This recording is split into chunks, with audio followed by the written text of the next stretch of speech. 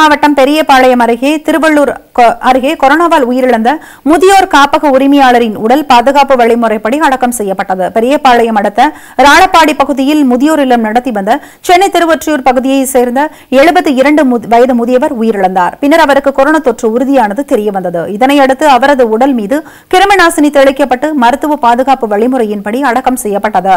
இந்த நிலையில் முதியோர் இல்லத்தில் உள்ளவர்களுக்கு வைரஸ் பாதிப்பு உள்ளதா என பரிசோதனை செய்ய வேண்டும் என்று கோரிக்கை எழுந்துள்ளது.